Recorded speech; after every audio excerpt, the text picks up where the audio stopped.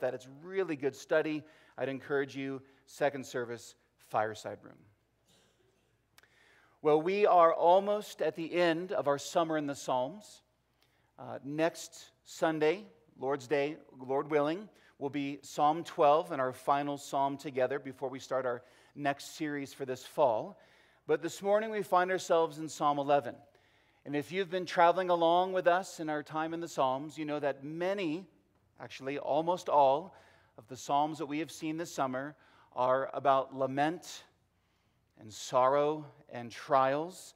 And this psalm is no different. This psalm assists us in understanding how the Lord works in our lives. Well, without further ado, I want to read and set the whole text before us, pray, and then we will get into the message this morning. So if you look along, Psalm 11, beginning in verse 1. To the choir master of David. In the Lord I take refuge. How can you say to my soul, flee like a bird to your mountain? For behold, the wicked bend the bow. They have fitted their arrow to the string. They shoot in the dark at the upright in heart. If the foundations are destroyed, what can the righteous do? The Lord is in his holy temple. The Lord's throne is in heaven. His eyes see, his eyelids test the children of man. The Lord tests the righteous, but his soul hates the wicked and the one who loves violence. Let him rain coals on the wicked, fire and sulfur, and a scorching wind shall be the portion of their cup. For the Lord is righteous. He loves righteous deeds. The upright shall behold his face. Well, that is the word of the Lord. Let's look to him together in prayer. Father, we thank you that we can boldly approach the throne of grace in all of your glorious righteousness because you have covered us and cleansed us with the redeeming blood of Jesus Christ. And we pray this morning that your Spirit would move among us to make us attentive to your word preached and sung and prayed and seen in the supper later. We pray that your Spirit would illuminate your word and that your word would not return void, but accomplish all of your purposes, which we pray this morning is to bless and build your church by saving the lost, by strengthening the weak, encouraging the faint-hearted, and for all of us that we would be made more into the image of Jesus. To that end, Lord, would you let the words of my mouth, the meditation of our hearts be acceptable in your sight, O Lord, our rock and our Redeemer. And all of God's people said, Amen. The relentless pressure, the relentless condescension from her professor shook her to the depths of her soul. Week after week, going to class, snide remarks, comments, everything this professor said attempted to undermine her belief in Jesus. Was Jesus really true? Is Jesus who the Bible says he is? Should she devote her life to him and his word and follow Jesus to the ends of the earth? Or should she follow what seemed intelligent, certainly forceful, teachings of her professor and her classmates? The same can be said about the coercion from his boss and his co-workers to cave and to agree with their anti-Jesus understanding. They were in a small group together. He was at a crossroads in his young life. He didn't know what to do. His Christian friends offered their advice and counsel to him, but he noticed over the weeks that they never opened their Bibles. They said things to him that weren't familiar to him from Scripture, and when they did give him counsel, they weren't appealing to the Bible, and so over time, at first, it seemed wise for him. It sounded like a good idea. Take their counsel and make that decision at his crossroads. It seemed wise at first, but he wasn't so sure. He knew that his Christian friends were well-meaning, but over time, as he reflected on what they said on these major decisions that would chart the course of his life from his perspective, It seemed that their counsel was moving him further away from trusting in Jesus and relying on him. What should he do? We live in a world. Christians have always lived in a world, but we, uniquely in our day and age, live in a world full of temptations, full of pressures, full of confusions that serve to take our eyes off of the gospel of Jesus Christ.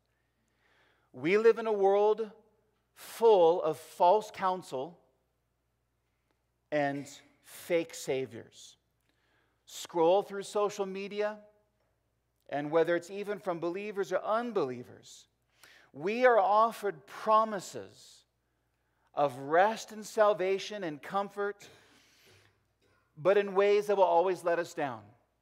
We turn into idols and functional saviors our work, our school, our education, our degrees, our bank account, our relationships, sex, drugs, alcohol, anything and everything. Even the Christian can be tempted to turn them into functional saviors who temporarily seem to deliver us from trouble and woe, sorrows and suffering, but actually just make all our problems worse, because none of them are Jesus. None of them are sturdy enough to save. The mantras of this age that overwhelm us, and they're unceasing. You do you. Be true to yourself. Follow your heart. Let your authentic self out. And that you can do no wrong except for say someone else is wrong. And all of those are wrong and they're not true. And even Christians can succumb to those temptations that begin to get us off course by 1 degree from following Jesus, and then after days, weeks, months, and years, suddenly we're so off course we don't know where we are. We live in a world that wants to undermine your faith and fealty to Jesus Christ and his kingship. And whether it's by temptations, even from well-meaning Christians, or taunts from enemies to leave Jesus, Psalm 11 serves us this morning as a breach of sunlight through the dark clouds of cultural confusion. And Psalm 11 helps us cling to God in Christ as our only refuge and hope. Psalm 11 this morning strengthens our trust in the Lord. Psalm 11 motivates us to live righteous lives. Psalm 11 motivates us, even when surrounded by enemies and evildoers, or even well-meaning but bad counsel from Christians. Psalm 11 is a north star that points us to Jesus and to not lose our navigation. So if you're taking notes this morning, the sermon comes in 2 parts. Here they are. Point number 1, take refuge in Jesus and resist temptations and taunts to forsake him. That's verses 1 through 3. And next, take refuge in Jesus and rejoice that the Lord tests the righteous but hates the wicked. That's verses 4 through 7. Well, let's jump right in. Join me again at the first 3 verses of our text. Point number 1, take refuge in Jesus, resist temptations and taunts to forsake him. Listen again to the beginning of this Psalm of David. In the Lord I take refuge. How can you say to my soul, flee like a bird to your mountain? For behold, the wicked bend the bow. They have fitted the arrow to the string to shoot in the dark at the upright in heart. If the foundations are destroyed, what can the righteous do? Again, take refuge in Jesus, resist temptations and taunts to forsake him. As we look at these first 3 verses, I need to point out at the beginning 2 interpretive complexities. 2 things that if you read commentaries or even spend time reading the psalm, there's 2 questions that come out. The first, it's not clear where the quote ends. What do I mean? Well, if you look at verse 1, how can you say to my soul? And then your text likely has a quote, flee like a bird to the mountain. And my ESV ends the quotation at the end of verse 3. But there are other translations, maybe you have one in your lap, such as the New King James or more, ends the quote somewhere else. What's the point? It's not entirely clear in the Hebrew when the quote ends of the bad thing that someone is saying to David, and then David's narration begins again. It's not entirely clear, but my ESV takes it down to verse 3. So for our purposes, we'll take the quote there. But here's the second thing that makes it a bit complex to understand. And you'll see why. Who is David quoting? You can read some commentaries, and they are certain that David is quoting the taunts of his enemies against him. And then you can read other commentaries, and they are certain that it's actually friendly counselors to David who are giving him bad counsel. So either way, David's getting bad counsel. We don't know if it's coming from good guys or bad guys, so to speak. So you can choose. Either way, the main idea that we see in these opening verses, whoever is speaking, it comes to us in that very first verse. Whatever the circumstances are, we don't know. Something bad is happening. David's life is in danger. Whoever is speaking to David, here's what we know. They are discouraging David from taking refuge in the Lord. That is what is taking place here.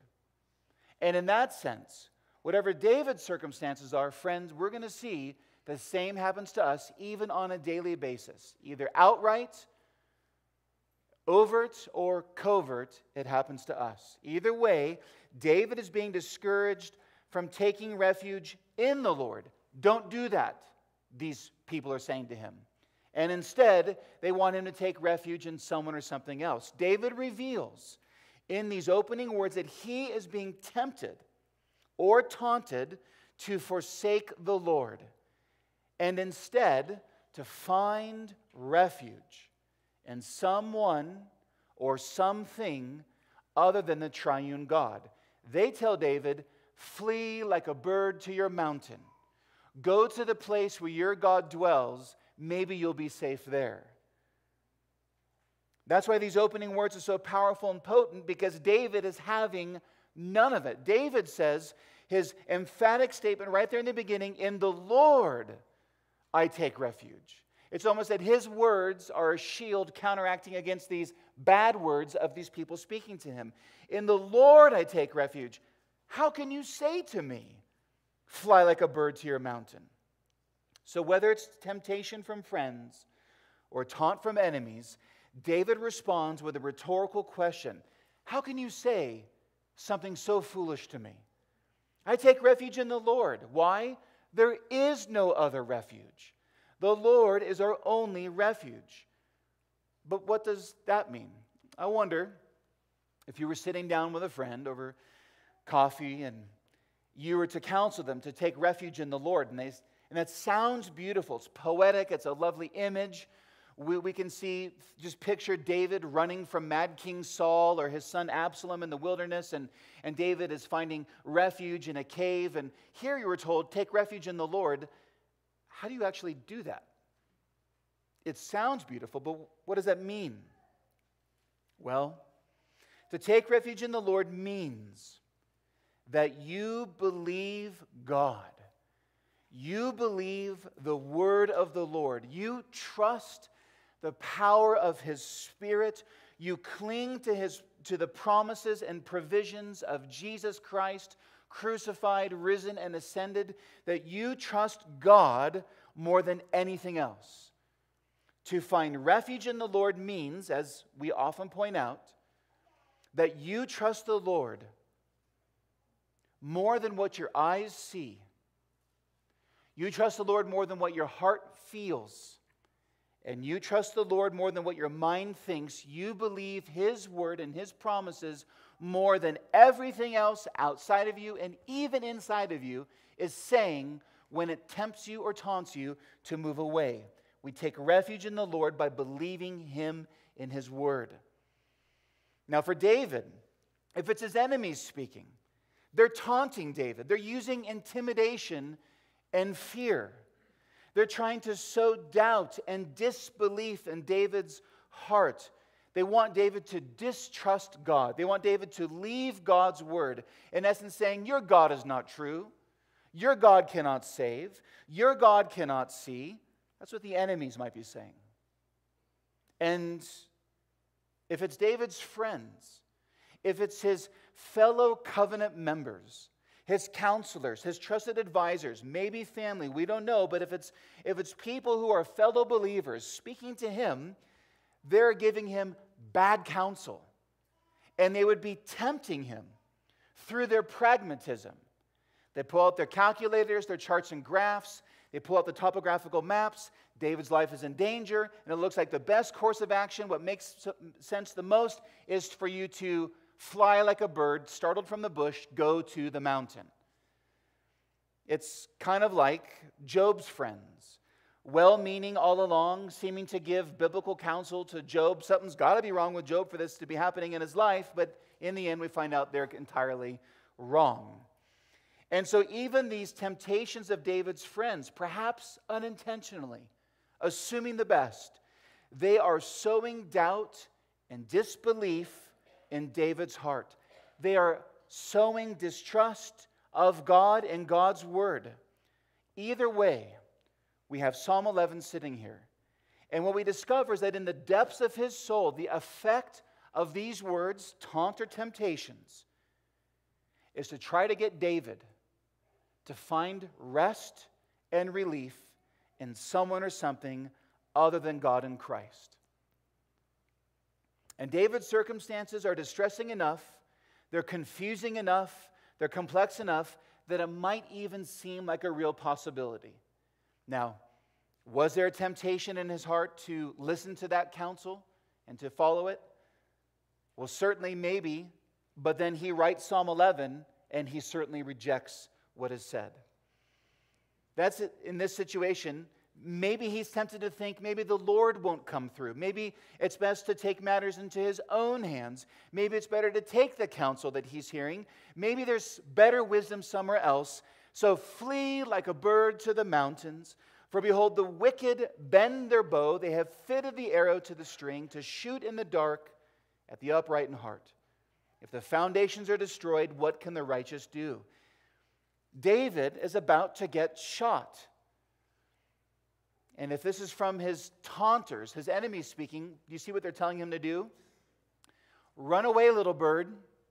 And as his back is to the bad guys, they knock the arrow, bend it to shoot David in the dark, in the back. It's the tactics of the wicked. More broadly, David's life is in danger of falling apart, and there's two paths set before him. And this is where it begins to relate to our lives. There's two paths before David.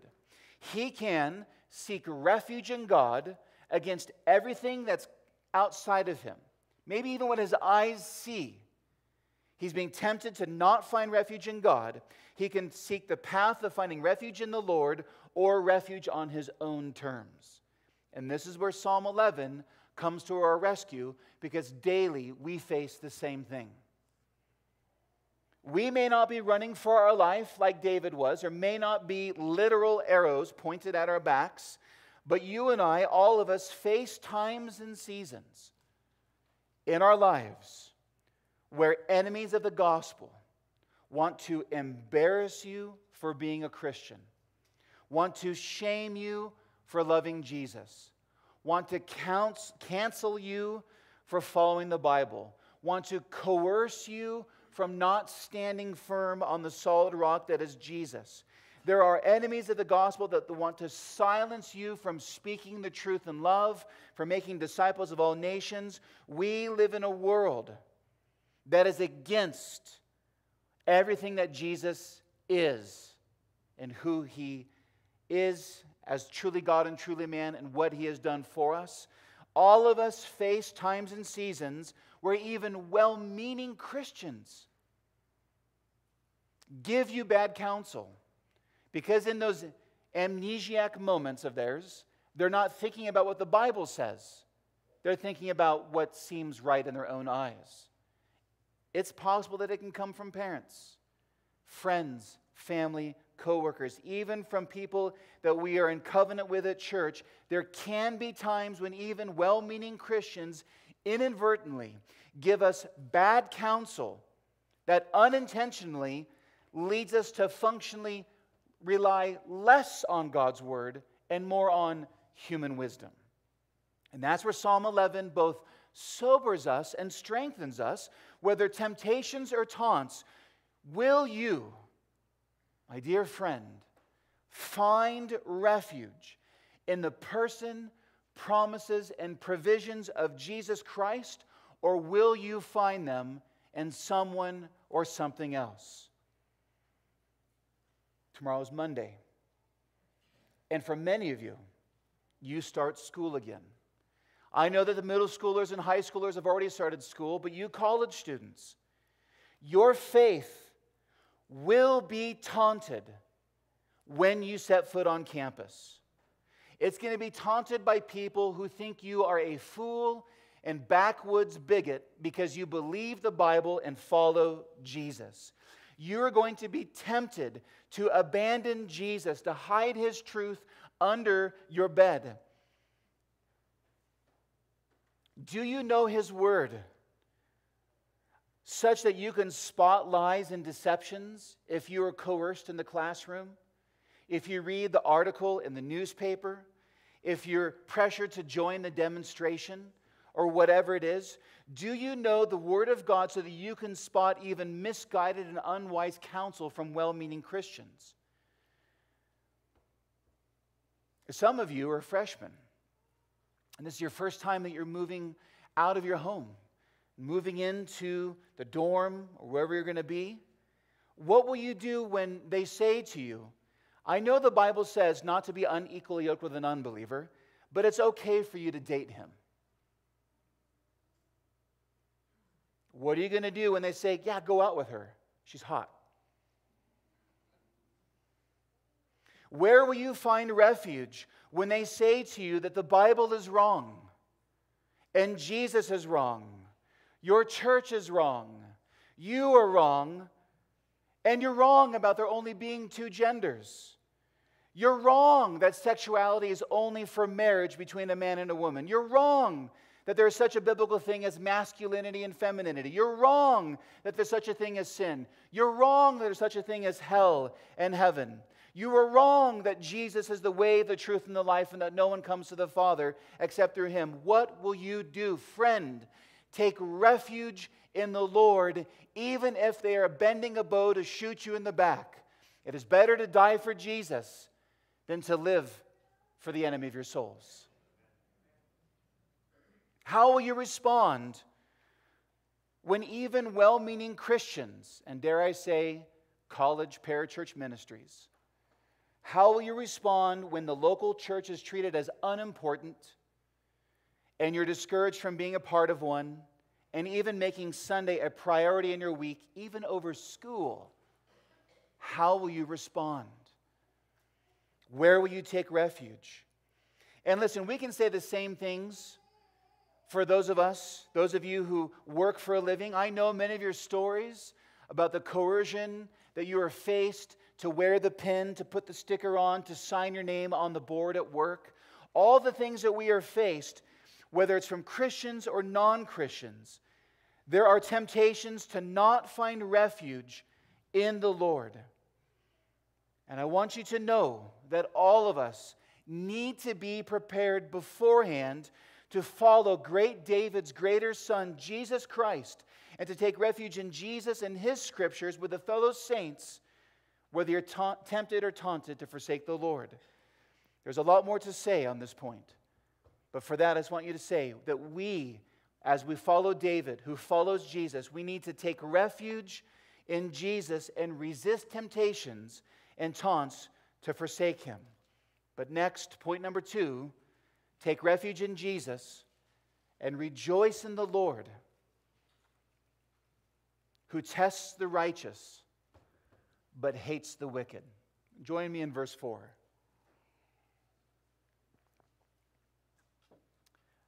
The Lord is in his holy temple. The Lord's throne is in heaven. His eyes see, his eyelids test the children of man. The Lord tests the righteous, but his soul hates the wicked and the one who loves violence. Let him, that's the Lord, rain coals on the wicked, fire and sulfur, and a scorching wind shall be the portion of their cup. For the Lord is righteous. He loves righteous deeds. The upright shall behold his face. Here we see why verse 1 is written in our Bibles. This is the firm and solid, unshakable, unbreakable foundation that David can open his salvo of words by saying, "In the Lord I take refuge." Here we see why David resists the taunts and temptations to forsake the Lord. It's because he knows the Lord in whom he takes refuge. Look at verse 4. Do you see where the Lord is, as it were? The Lord is in his holy temple. The Lord's throne is in heaven. It's not on that mountain to where David was going to fly like a bird. That mountain is his footstool. The Lord is seated in the heavenlies. The Lord right now, right in this moment, our resurrected and ascended, seated Jesus is comfortably relaxed on the throne of his universe, over which his eyes search all things, and even if he blinks, so to speak, he still never stops seeing all things all at once, all the time. The Lord is not confused.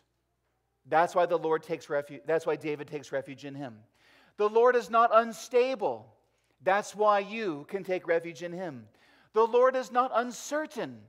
That's why you can take refuge in him. None can stop Jesus' gospel plan from unfolding. That's why you can take refuge in the Father, Son, and Holy Spirit. There is none on earth, angelic or human, that can stop or stay the grace of God in Christ administered by his Spirit. That's why you can take refuge in him.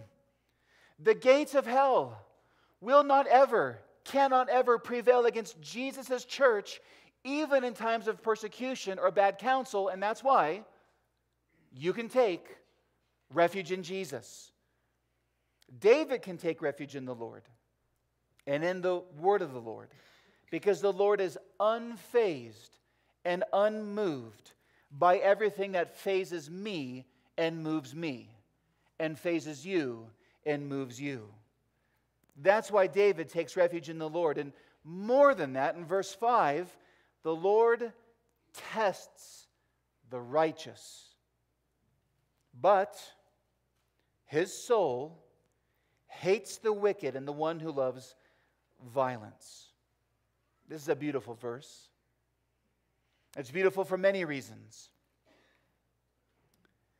David takes refuge in the Lord because he knows that his good covenant God tests God's covenant people. What does that mean? If you're like me, every time I hear this word, the first thing that comes to mind is a pass-fail test like we get in school. But that's not what this means. It's not what this means.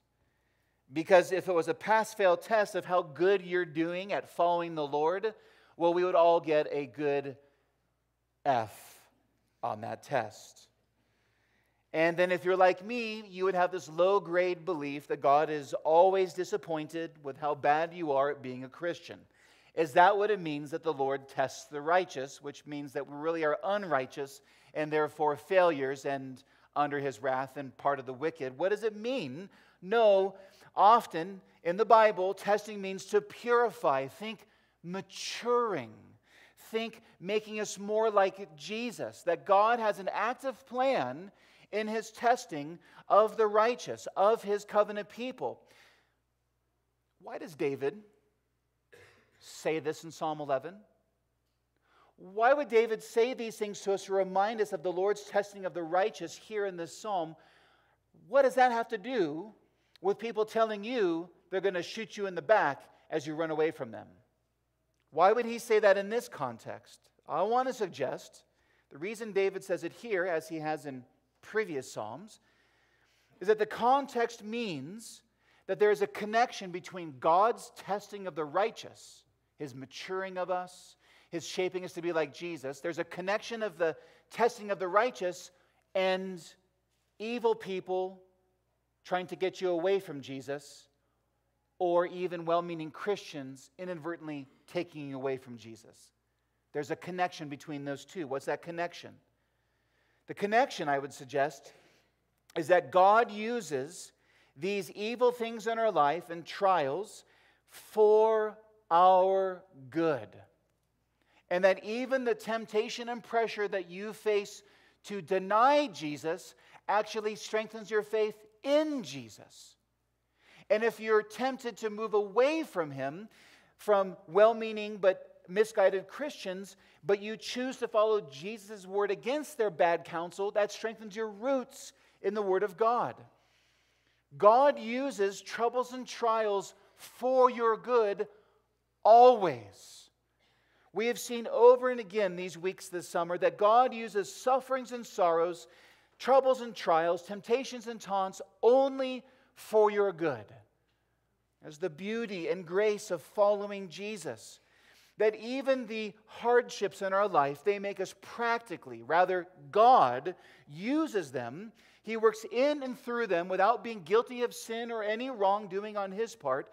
God works in them for your righteousness, meaning making you more and more like Jesus practically daily in your lives. We worship and serve a God who wastes nothing, for which we say, praise God. There is not a trouble in your life that he overlooks. Remember his eyes that see all things? So he has one eye, so to speak, on those who are doing bad to you, and one good eye, so to speak, on you for your good. David knows from his Old Testament perspective that the temptations and taunts to forsake the Lord is a hard hand of discipline, in a good way, in his life from the Lord to glorify the Lord and increase David's capacity to enjoy the Lord, and it's the same for you. I know you because you're like me. That is, we all live in this world. And we all walk in the door this morning with pockets full of sorrows, trials, taunts, and temptations, whatever it is. We live in this fallen world. There's always going to be something, either in us or outside of us, that's trying to move us away from Jesus. And yet this text, Psalm 11, helps us by reminding that no, the hardships are not a sign that God is against us in life, but that God is working in our life for his glory and our good. Don't forget. And we forget. And so Psalm 11 helps us. Do you know that? Are you fortified by this biblical truth that God uses everything against you because he is for you? He is for us in Christ. You see, the text says also, not just that he tests the righteous, but that he hates the wicked. I know can you shake that verse out of your Bibles? It's supposed to be in there. Maybe that's just like a bad Old Testament verse. No, it's a good Old Testament verse because it's a good Bible verse. God is at war with those who unrepentantly sin against him and don't believe in him and trust his saving Son. God is at war, and it's a war that he will most assuredly win, and his kingdom will reign. Words like these, when David puts that God is this stance that he has with the wicked, that he hates the wicked, what does this mean? Words like these do two things for us. They scare the wicked into repenting and joining the side that wins. It scares the wicked into repentance and faith in Jesus Christ. And the other function of these words is to strengthen believers who have those who are shooting at their backs and tempting them to leave Jesus, that it reminds us that God hates the wicked and He will judge them most assuredly on that last day. And that the sad irony in this psalm, Psalm 11, is this picture of David fleeing to the mountain, which he says he's not going to do, but that the wicked are going to bend the bow and shoot David in the back in the dark. But we've already heard of bow bending back in Psalm 7. This is the irony. In Psalm 7, we learn that God is a just judge who is angry with the wicked every day, and that He is whetting, He is sharpening His sword, and He's bending His bow, He's testing its strength, and He's lighting the arrow on fire because He is going to shoot the wicked. That's the irony, is the wicked think that their plans will prevail against Jesus and His gospel, and therefore Jesus' people, but God has a sword that He is sharpening and a bow that He is bending. The arrow is knocked, and if the wicked do not repent, they will perish eternally in the lake of fire. Sin against God and disbelief in His word is a declaration of war against God. You, friend, listen, this is the bad news that you need to hear if you're not a follower of Jesus. This is why we call Him a Savior, because He saves us from God's wrath and incurred against our sin against Him.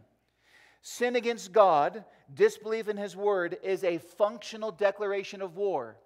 So if you would have interviewed me at the age of 21 and before, I wouldn't have said, I'm at war with God. But God would have said, yes, you are. Yes, you are. Why? Because I didn't care about Him. I did what was right in my own eyes and not His. And in doing so, incurred sin against Him and more. But when you find out, there's grace in these words. If you aren't a follower of Jesus and then you hear these sobering and scary and frightening, eternally frightening words that God hates the wicked, it is supposed to be a splash of cold water in our face to wake us up to know that, wait, I don't want to be at war against God. I didn't realize that my sin was so sinful. I want to renounce those sins, put them off, and believe in Jesus and be saved. Friend, this is a war you cannot survive, and you will not win. But you can change sides, and you can swear allegiance to the good King Jesus. And that's what's in those verses. Verse 6, it keeps going, where David calls for the Lord to rain coals on the wicked, fire and sulfur coming down from the heavens. A scorching wind shall be a portion of their cup. It's like treating them like Sodom and Gomorrah. And David, what is he doing? David takes refuge in verse 1 because verses 5 and 6 are in this psalm. David takes refuge because he knows the Lord sits on His good throne, tests those whom He loves, will crush the unrepentant wicked, because the Lord is Himself righteous. There's no spot or blemish or wrong or sin or folly or anything. There is nothing unperfect in our good God. And He only does what is good, right, and perfect. And so for God to hate the wicked who don't repent is good, right, and beautiful about God.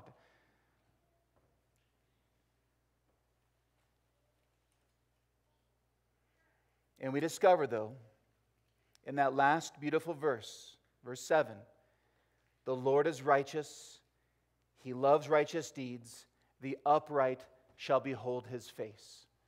David knows that even if he dies for the Lord by getting shot in the back by the bad guys,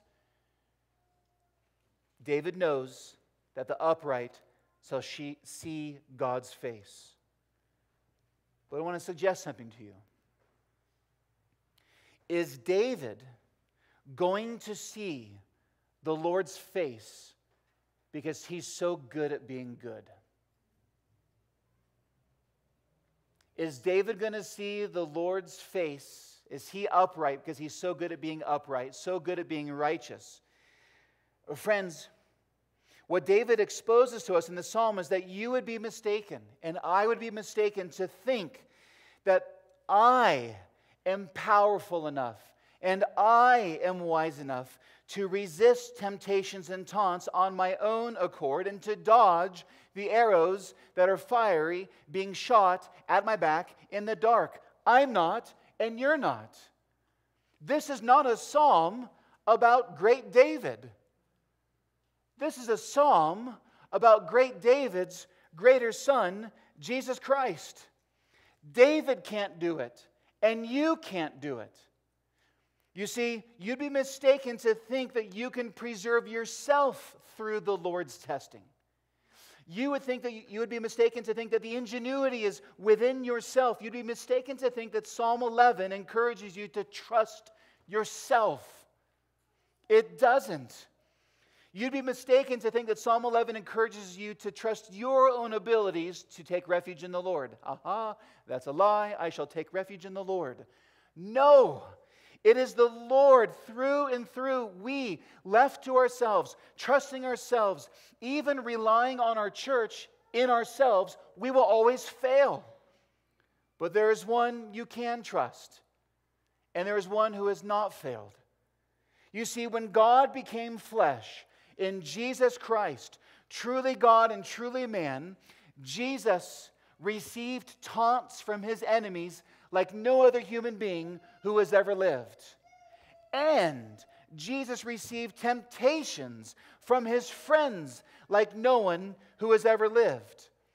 Jesus is the par excellence true God and true man who has been taunted and tempted and went through both following his Father. And he did it, Jesus did, all for us.